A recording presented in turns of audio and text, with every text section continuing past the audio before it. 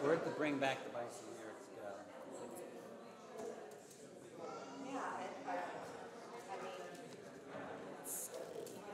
Do you want an extra copy? What? Did you have your own? No. I'm sorry. Now that the buffalo's gone. Oh, they're right here. I had. It's right here. Oh, you put it on.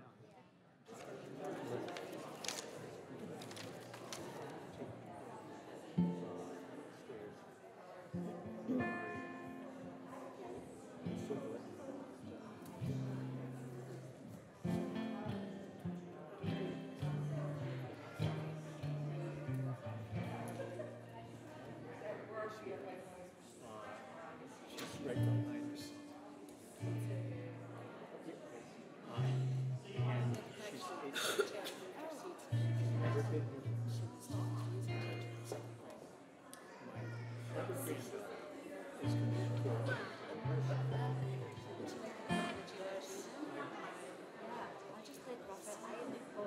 All right, it's 10. Yep.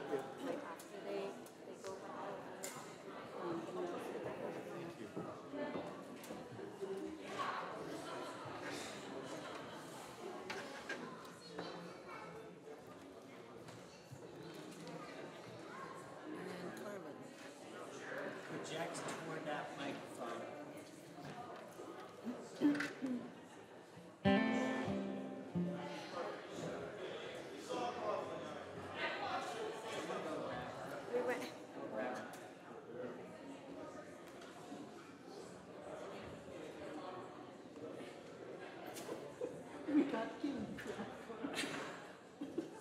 She was the wrong one to go grab her. Let's go.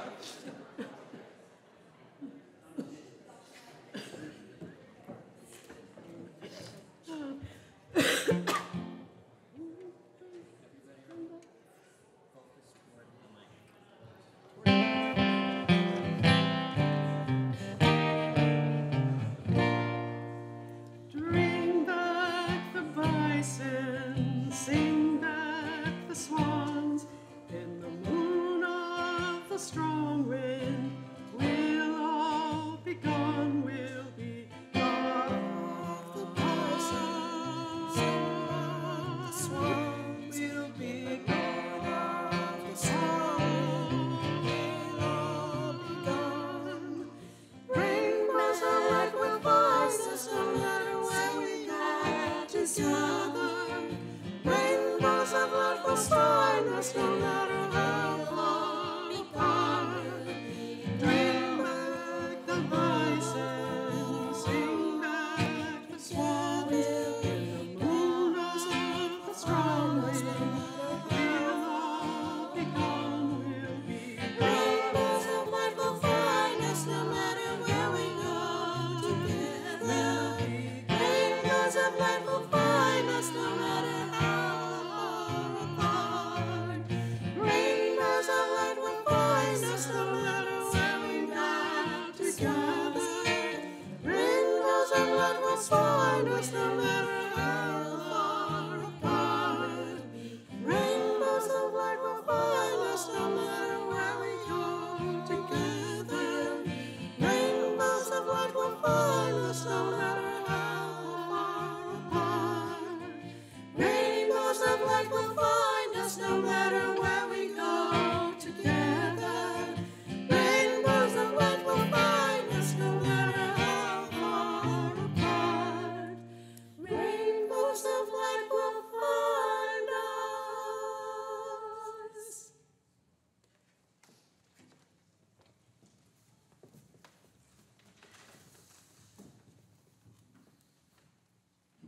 Good morning. Welcome on this beautiful, mostly sunny October day to the North Parish of North Andover, a Unitarian Universalist congregation serving the Merrimack Valley and beyond. My name is Kara Frasino. I'm currently serving on the Board of Trustees, and I will be your worship assistant today. I would also like to offer a warm welcome to our guest preacher today, Karl Miller from UMass Action. Welcome to our special service as we observe Indigenous Peoples Weekend. It is really good to see you all, to be together here this morning. It's good to see the children and youth. There are only 2 more weeks until our Halloween party at North Parish. Welcome to this day in which we are alive and awake and breathing. Here we are, the result of 4 billion years of life on Earth, 250 million years of mammals, and 50,000 years of humanity. Here we are on a small planet in a galaxy of 100 billion stars in a universe of 2 trillion galaxies. We are miracles of life and evolution and energy. If you are a pagan, an agnostic, a religious naturalist, a Jew, an atheist, a humanist, a theist, a curious Christian, or a plain old Unitarian Universalist, welcome. If you are something else or nothing in particular, welcome. Whether you come seeking peaceful practices, joyful community, or justice-oriented companions, welcome. Whoever you are, however you are, wherever you are, whomever you love, we are glad you're here. Let's take a moment and turn to each other and say good morning and welcome.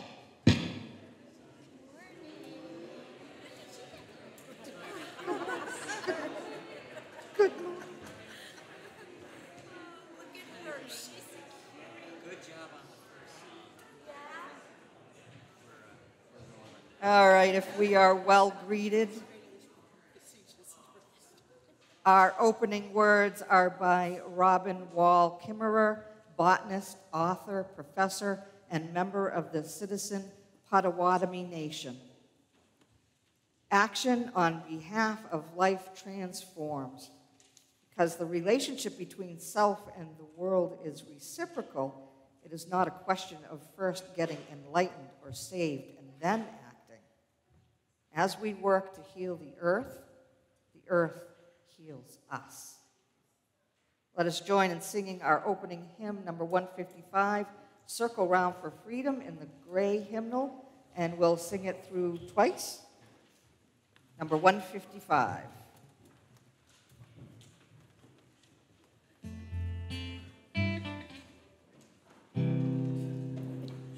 Circle round for freedom, circle round for peace, for all of us in prison, circle for release, circle for the planet, circle for each soul, for the children of our children.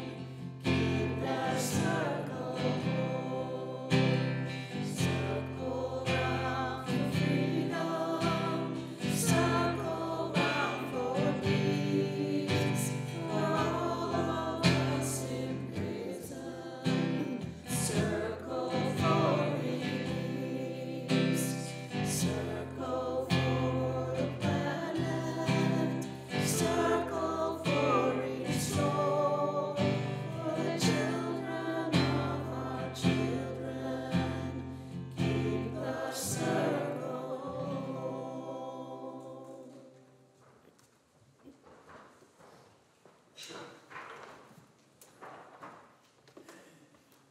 Again, good morning, and a special welcome to any newcomers and to those joining us by Zoom. I can see you down here on the screen. I have to go on tiptoes, though. If you are a newcomer, you'll find visitor cards like this in the pews. If you'd like to fill one out and pull it in the collection plate, they're also in the back at the doors as well, and you can put it in the collection plate or hand it to an usher.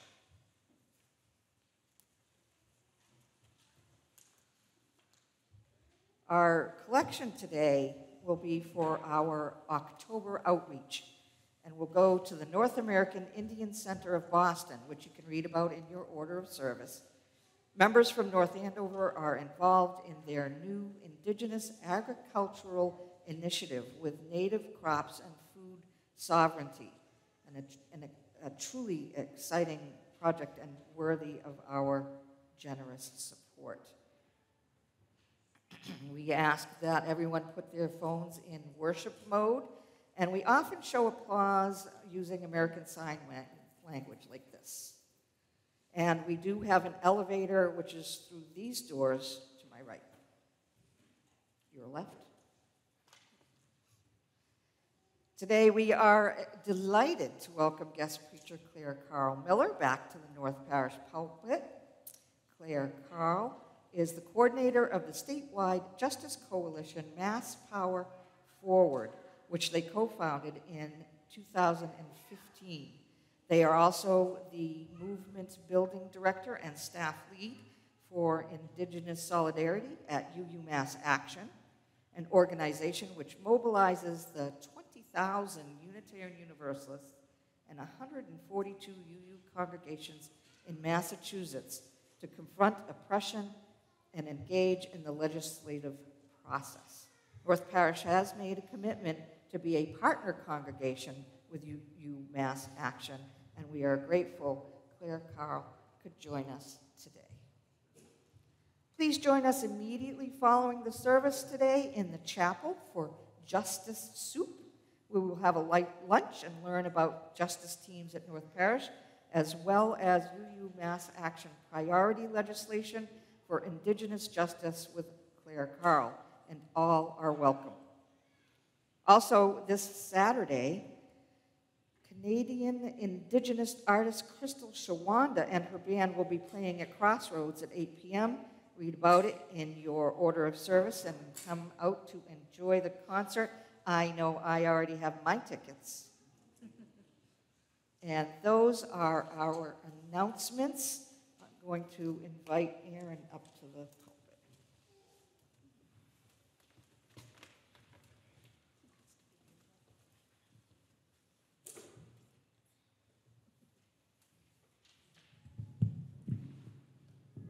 Before we light our chalice, I would like to share a land and labor acknowledgement which comes from UU Mass Action.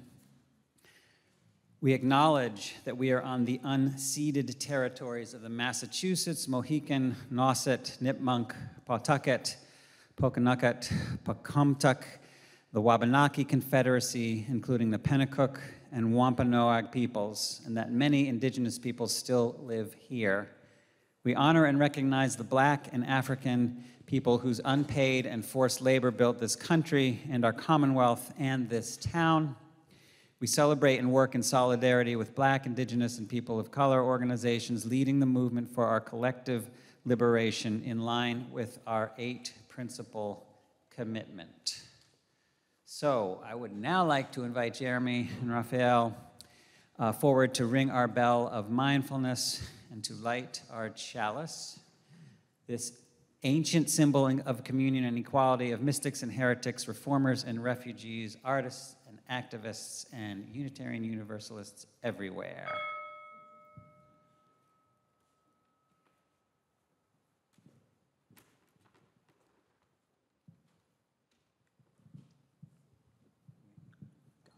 Would the congregation join us in our chalice lighting words found in the order of service or in the chat on Zoom? Life is a gift for which we are grateful. We gather in community to celebrate the glories and the mysteries of this great gift.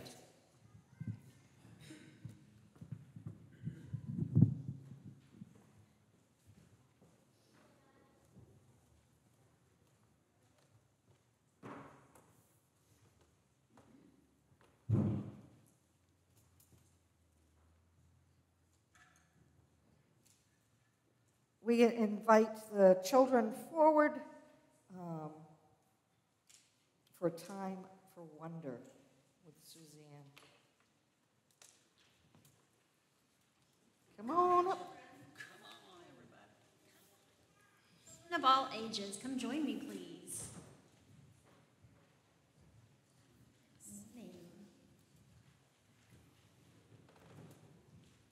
Gather around.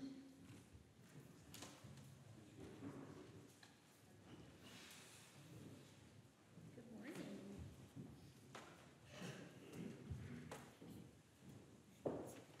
So who here knows what the fifth UU principle is? Anybody? Anybody? Bueller? I'll tell you, it's the right of conscience and the use of the democratic process. And when we teach that to children, we say, all people have a say. Because it's really important for everyone to make decisions about what affects them. So Monday is Indigenous Peoples Day. That's tomorrow, a day when we celebrate the cultures and histories of Native Americans. In honor of Indigenous Peoples Day, I wanted to tell you a story I just learned about how some Native Americans are reclaiming the right to decide for themselves about something very basic and important to everyone, and that's the food that we eat. Can you imagine not being able to choose what kind of food you eat and have somebody else tell you what you have to eat and what you can't eat? Well, that's what happened to some Native American people. So a long time ago, in many parts of this country, Native Americans ate acorns as part of their diet. Now, please don't go outside and start eating acorns, because they're not good like that, and they're not good for you. You can't just pick them up and eat them. You have to prepare them in just the right way. And for many Native people, acorns were an important part of their culture and their food source. And it was a lot of work, and it took a lot of time to prepare them so that they were good to eat. But they did it together as a community, like we do here at North Parish. So when Europeans came to America, that changed for many Native American communities. And sometimes the Europeans forced them off their land where the acorns were into new lands where they couldn't get any more acorns, because not all trees make acorns, right? And then sometimes because the Europeans thought their way was the best way, they told Native people they were not allowed to make this traditional food anymore. And so then the elders weren't able to teach them how to cook the foods, and they lost the right to decide for themselves what foods they could eat. And that's not a very loving way to be, is it? No. Well, this went on for a long time, but eventually things started to change because our Indigenous friends and their friends had a dream that things could be more fair and loving. As a part of this, they are relearning how to eat foods they used to eat so they can choose for themselves. So I just read a story about a Native American woman in Oregon named Jessica who went to acorn camp. Does that sound fun to you guys? To go to acorn camp? Like, what would you do at acorn camp? They gather acorns, and then they get together with people, older people who know how to cook them properly and make them edible. And did you know different acorns from different trees have different flavors? That's pretty cool, I think. So by learning how to do this, she and many people like her are saying that they get to choose how they want to live and what they want to eat. And this is called food sovereignty. And it's an important movement for justice today. Now, different Jessica here at North Parish, she's very awesome. She made you guys beautiful acorn necklaces that look like this. They're acorn caps and marbles, and I think they're beautiful. And she wants you to wear them, and they're in your mailboxes, so be sure and check your mailboxes before you leave today.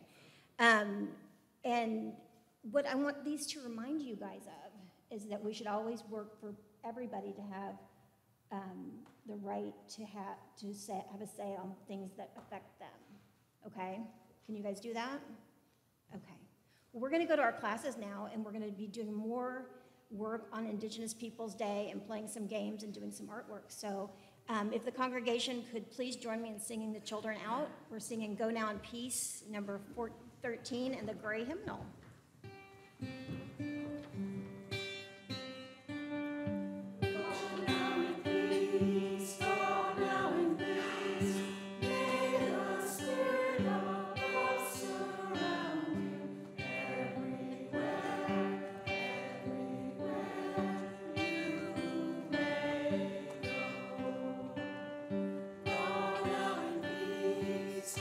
Now in peace, may the spirit of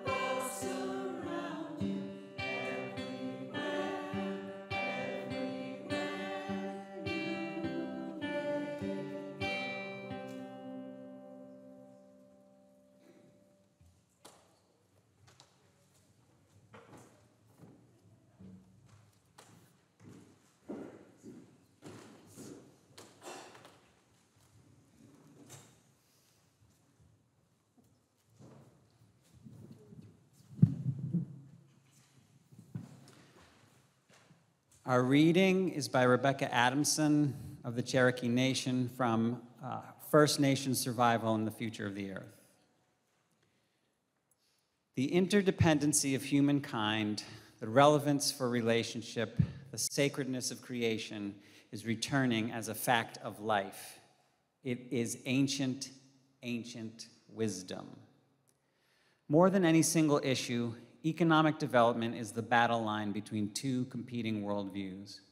Tribal peoples' fundamental value was with sustainability, and they conducted their livelihoods in ways that sustained resources and limited inequalities in their society.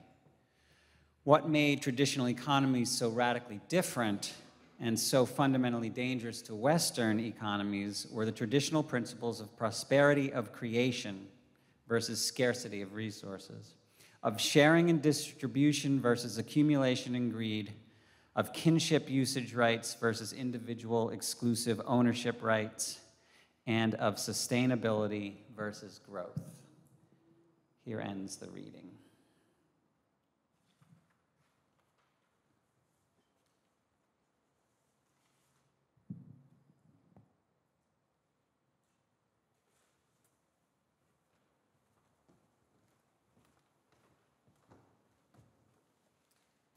We now enter into a time of meditation, contemplation, or prayer, beginning with the lighting of candles of remembrance, joys, and sorrows. If you'd like to share your joy or sorrow, if you'd like me to share your joy or sorrow with the congregation, you can write it on one of the yellow slips of paper that you'll find in the pews and bring it forward during the music. You are also welcome to light a silent candle. You may want to use this time to follow your breath, repeat a centering word or the serenity prayer, remember those in mind and heart, or to simply let the music wash over you.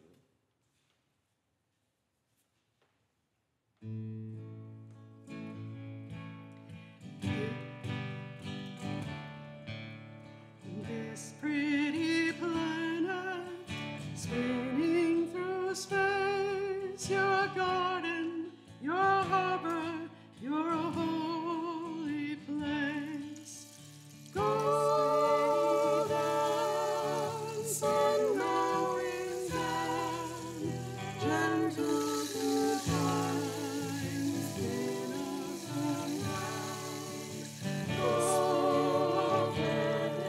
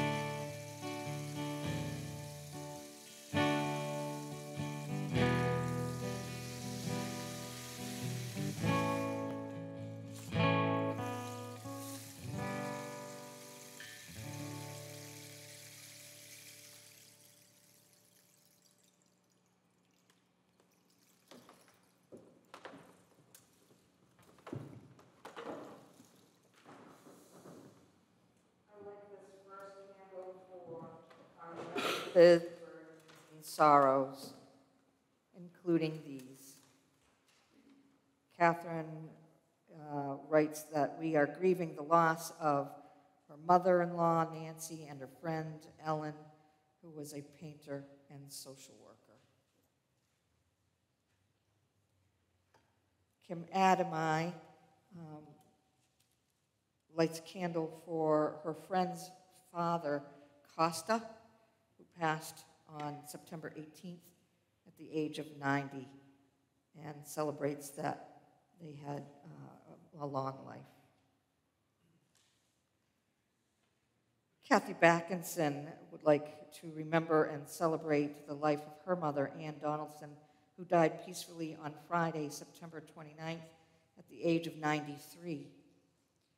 Our hearts go out to Kathy, Ralph, Eric, and Jeff, and the whole extended family.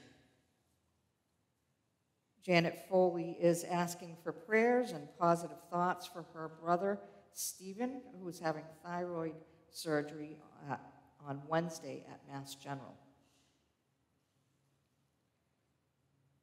Deb Olander is lighting a candle of healing for Jacob John, a Unitarian Universalist and Indigenous activist from Spokane, Washington, who was shot in the chest while participating in a peaceful protest in New Mexico. The protest was about plans to reinstall a monument to a violent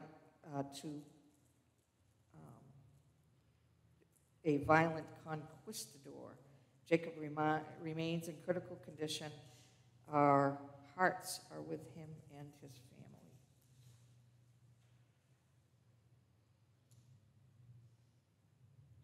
I light the second candle for our joys and gratitude,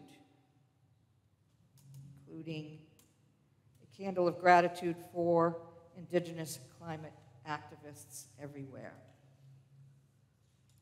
Lynn Wenzel lights a candle. Congratulations to Amanda Weldon and Mark Branzetti on their birth of their daughter, Bernadette Opal Branzetti. She will be called Birdie. She was born October 6th. Amanda is the daughter of North Parish member Karl Weldon. And Amanda came up through the ranks here, really close to my daughter as well. Lynn and Keith Wenzel are wishing a happy 29th birthday to their son, Matthew Wenzel. Nancy Stone Lenhoff is lighting a candle of gratitude that her sister Beth is with us today. Ben, Bree, and Noah are welcoming their niece, Adeline Charlotte, into the world this past Friday. Grateful for the health of mom and baby. And Kim Adamai would like to light a candle for the great talent that we had last Friday at the Moth Night, and for her grandson Brody, who was dedicated here last Sunday. I light a third candle for the concerns and gratitudes we have for our wider world. And I light this last candle to represent the secret struggles of every person. Will you join me in the congregational response printed in your order of service? In our joys and in our sorrows, may we walk in faith and trust with one another. I invite us to continue in the spirit of contemplation with a time of silence, followed by a meditation written by North Parish member Nancy Lenhoff.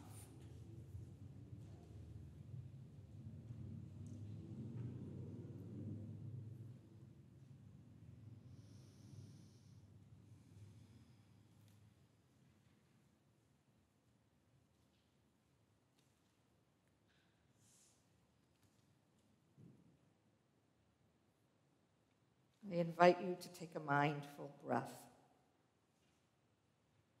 and to take another mindful breath deeper than your last one. I invite you to join me in this prayer about the earth and all her beings.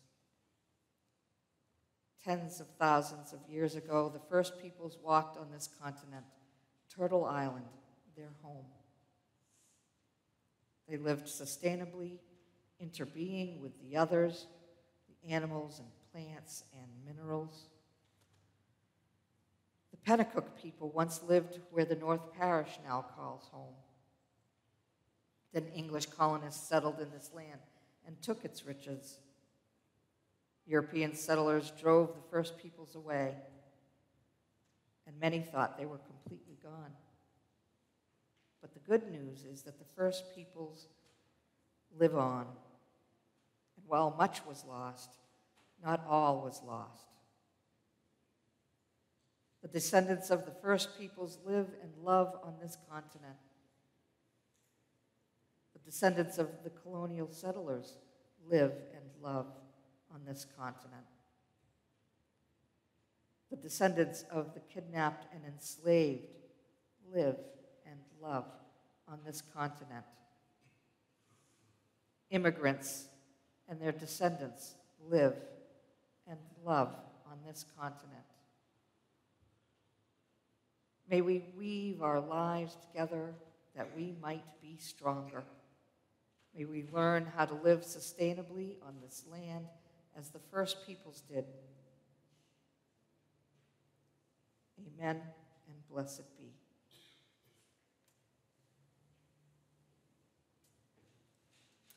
Again, our outreach offering is for the North Parish American Indian Center of Boston and the work they do to empower the Native American community. Checks may be made out to North Parish with outreach, October outreach in the memo line. You may also give through the website under the Give menu, and the offering will now be gratefully received. May we be generous as we are able.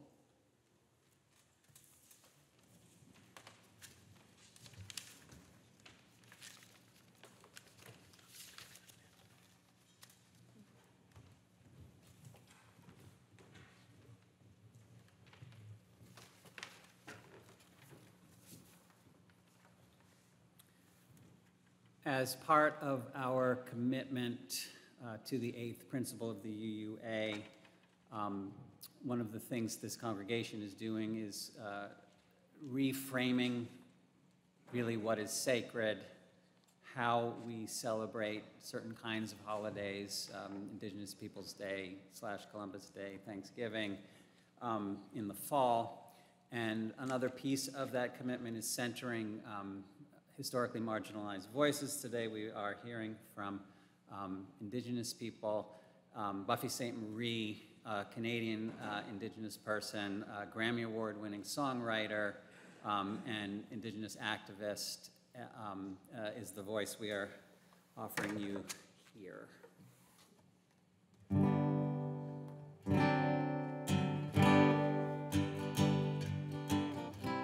Can you remember the times that you have held your head high and told all your friends of your Indian claim?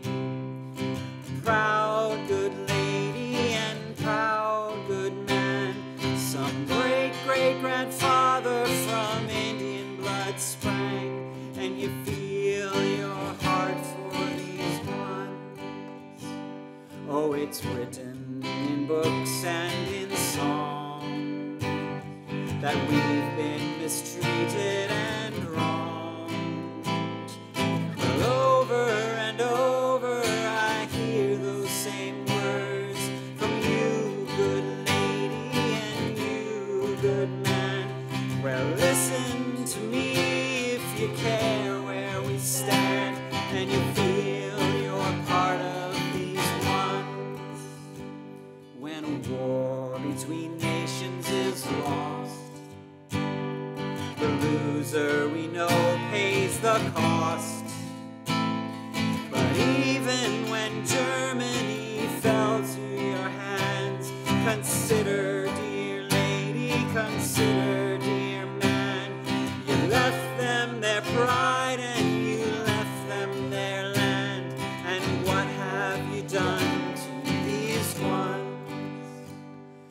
the change come about, Uncle Sam?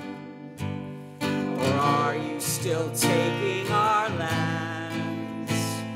A treaty forever George Washington signed. He did, dear lady, he did, dear man. And the treaty's been broken by the Kinsua Dam.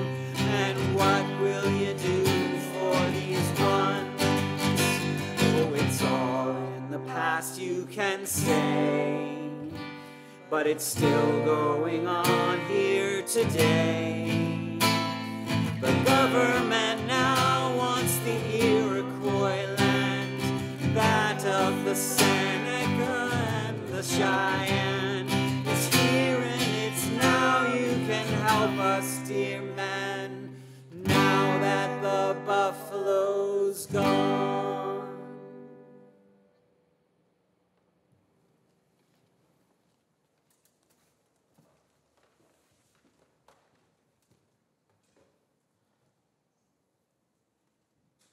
Happy Indigenous Peoples' Day.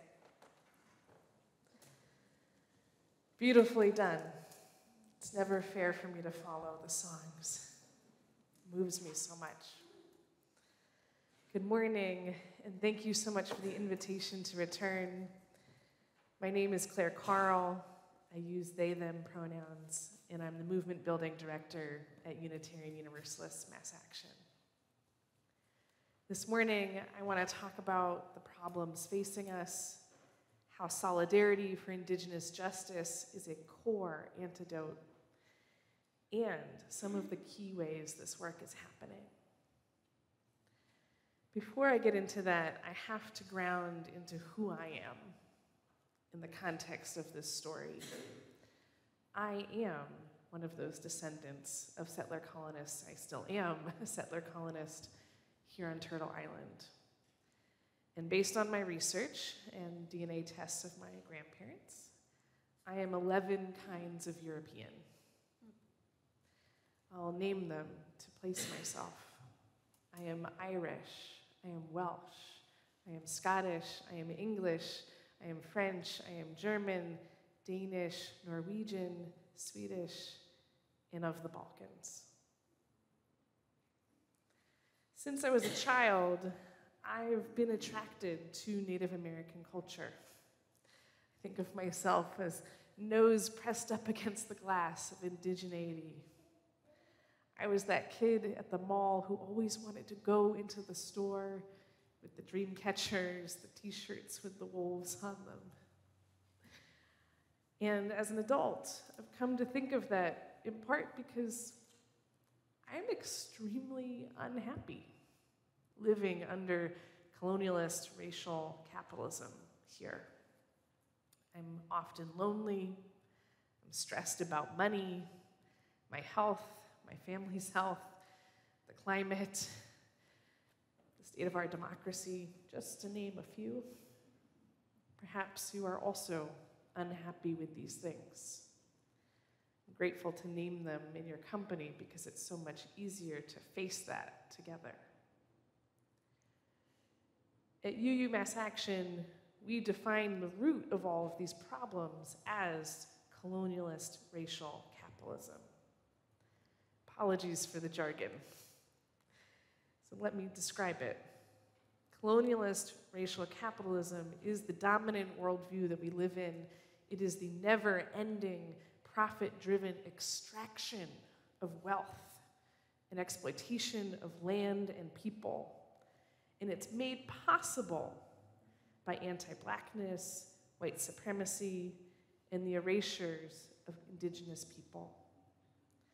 This exploitation of wealth, these systems of oppression, they make it okay for some people and land to be sacrificed. I remember seeing this all too clearly, especially in the early years of the pandemic, when frontline workers, medical personnel, bus drivers, grocery workers, many of whom are low income and people of color, weren't protected. Sure, I put up a lawn sign with everyone else with a heart thanking them, but that's really not the same as actual policies that would have limited exposures. Those groups of people were considered more okay to go out and be exposed. So this is the reality we live in. This is the dominant system on our planet at this time.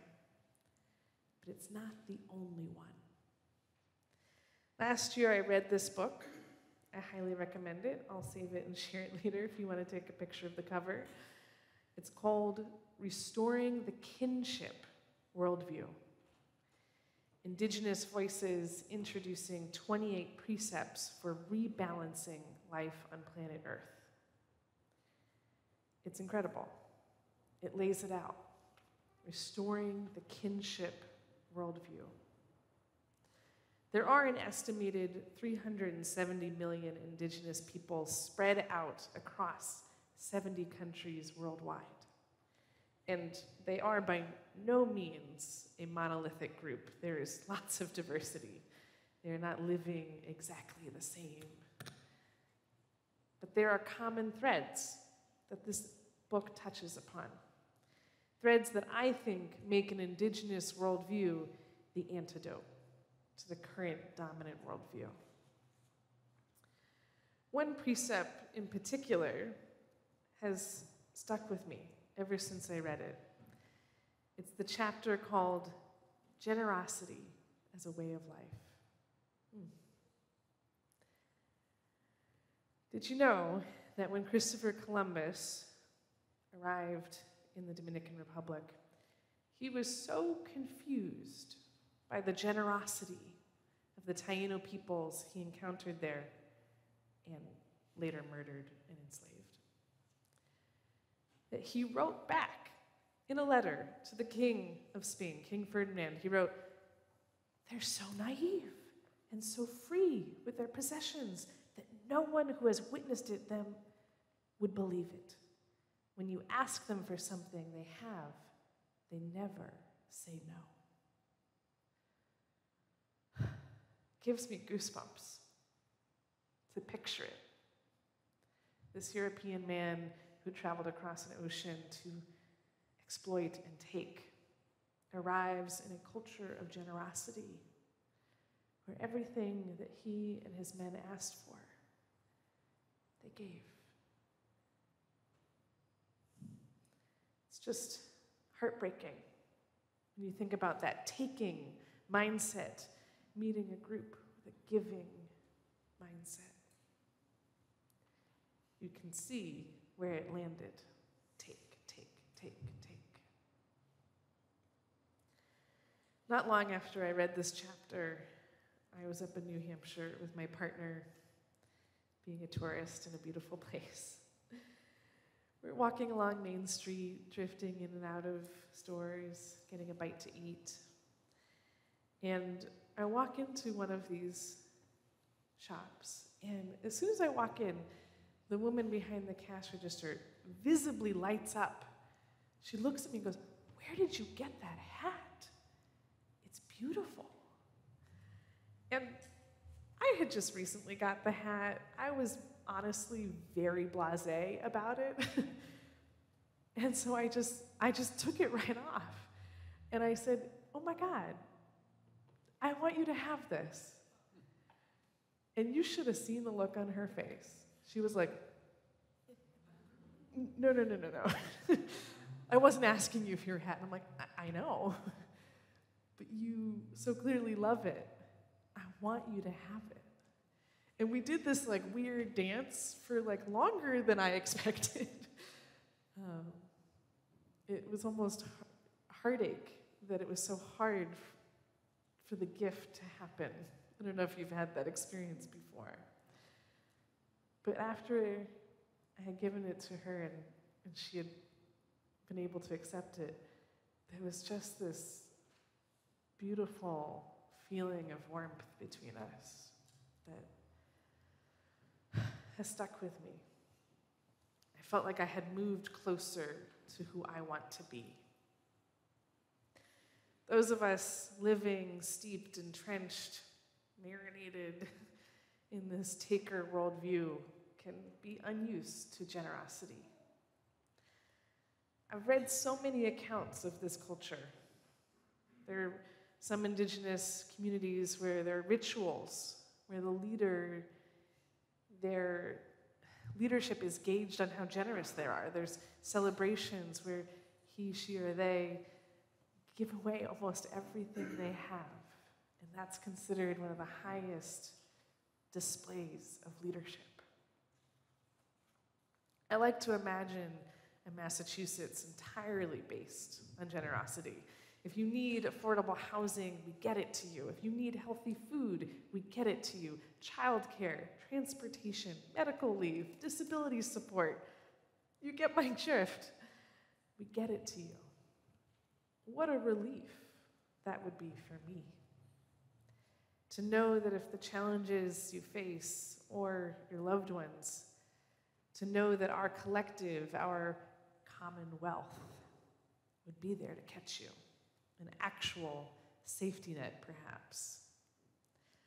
And I don't want to act as if none of this exists. It does. It exists right here. Think of our congregations as one of the places where generosity is still deeply cultivated and nourished. Last year, one of the board members at UMass Action broke her leg. It was extremely challenging. She lives alone now, and she had recently acquired a puppy. With a broken leg, she could hardly move herself about, let alone take care of this new young dog. But her congregation showed up. I remember reaching out to her to ask, how's it going? And she told me that literally every walk her dog needed, someone in her congregation had signed up for. She was good. What if all of Massachusetts operated that way? What if our public policy had that type of value built into it? One of our priorities right now for our immigrant justice campaign is to ensure that incarcerated people can make cost-free phone calls. Imagine trying to ensure that people who are held in our prison industrial complex could have access to stay connected to their community, to family, to legal services, and to provide that assuming the best, not the worst. What if we always assumed a generous story?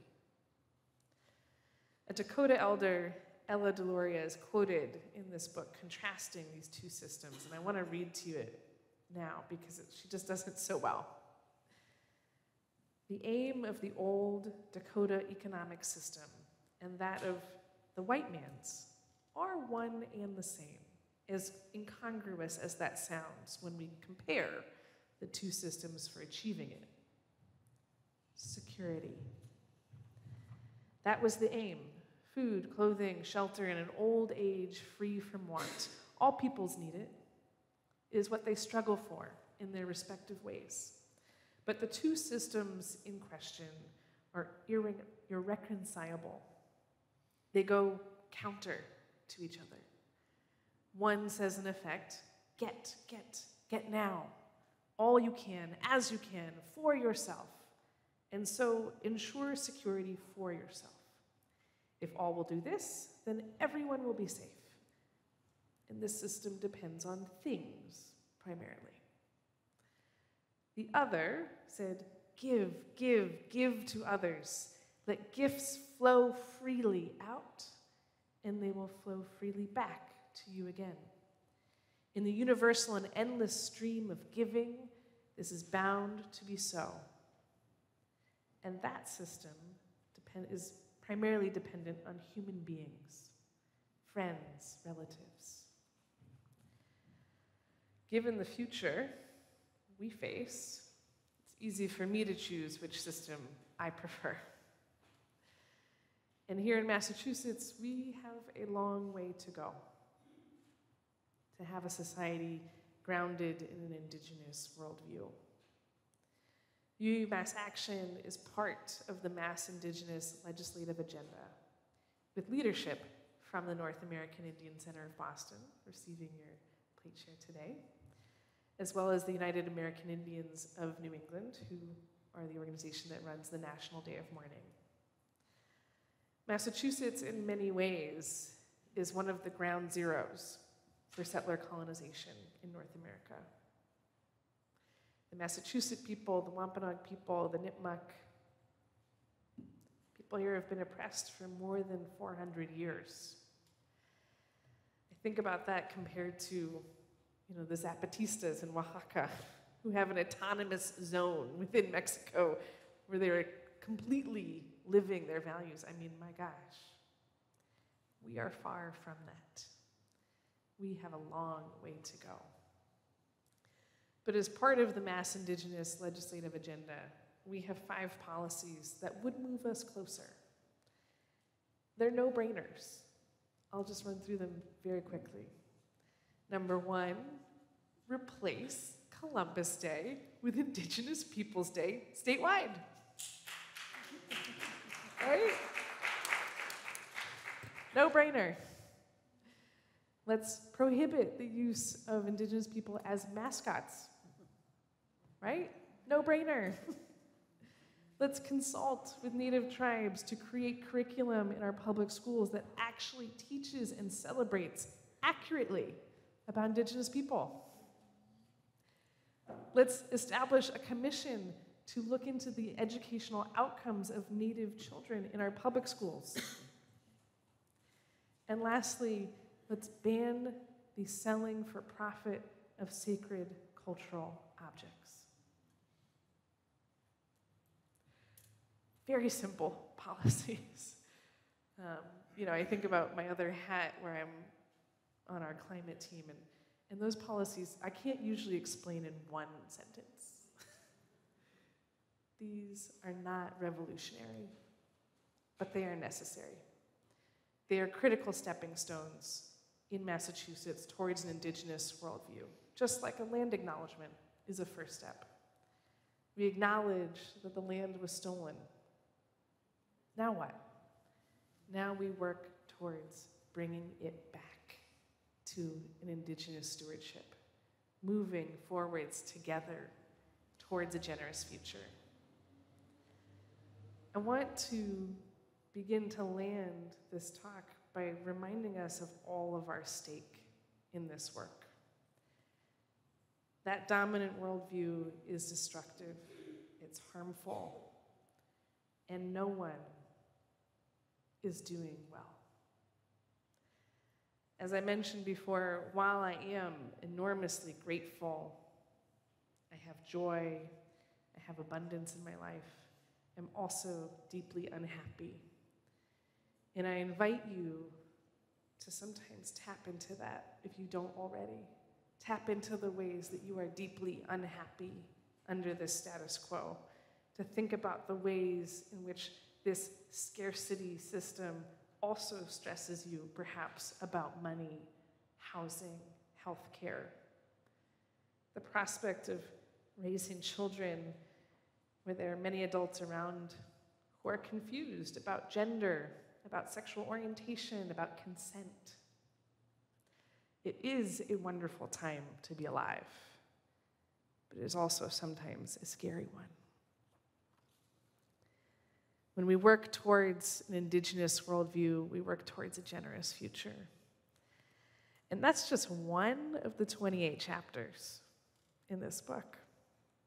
There's also going to be connection to land, to ancestors, delight, and full support for young people, as well as elders. There's going to be rest. There's going to be humor, interdependence, emphasis on truthfulness and gratitude. I want the whole thing. That's the vision that keeps me going. Trying to run around, clean up the mess of climate change, clean up the mess of our democracy, that part's important, but it's also exhausting. Having this vision of a life-giving world, that's what keeps me going. And I want to be clear, when I talk about moving towards an Indigenous worldview, I don't mean going backwards to some version of what the Pennacook were doing on this land in the 1400s. That's not what I mean. We're still going to have internet and showers. But I mean arranging our civilization around kinship, around love and connection. And I think most of us, most of our movement is already engaged in this work, but maybe not seeing it or naming it as part of this paradigm shift to an Indigenous worldview. And I think it's critical that I name it in that way. Because it's not just a little tweak here or like a shift there. It's an entire world view. And I'm very hopeful that we can do it. This past summer, I went to Germany, where 20 of my 32 great-great-great-grandparents were born. I went looking for roots, and I did find roots, but I did not find indigeneity.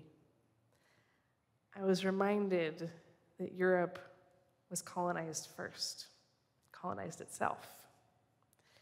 And I found myself, ironically, grateful to be born in the US, to be in a place where there is Indigenous leadership right up next to me at these amazing organizations at the State House.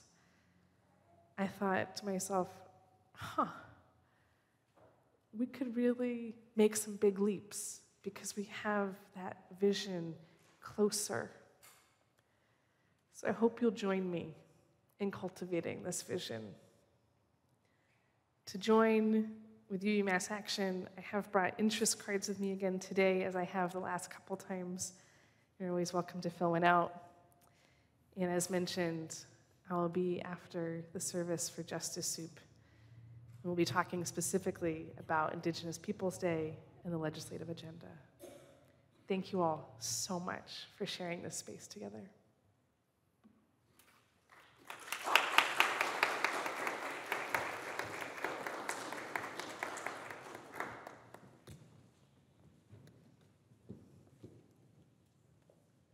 Please join us in singing our closing hymn, Building a New Way, number 1017 in the Teal hymnal.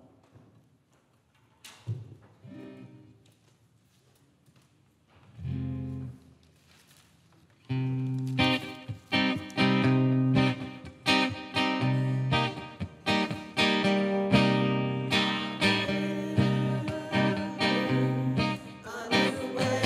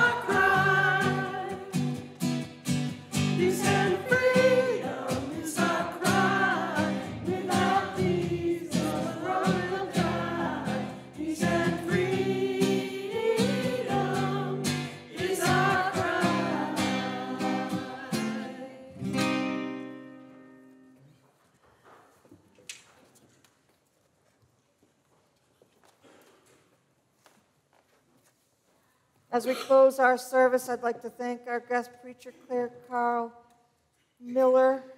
Thank you also to our musicians, Kristen Leary, Kim Adamai, Aaron Powlek, Carmen Pepicelli, and Melissa White. Thanks also to the racial justice and climate justice teams for planning this service and all the work that they're doing. Our words of benediction are, again, by Robin Wall Kimmerer. We are showered every day with gifts, but they are not meant for us to keep. Their life is in their movement, the inhale and the exhale of our shared breath. Our work and our joy is to pass along the gift and to trust that what we put out into the universe will always come back. Blessed be.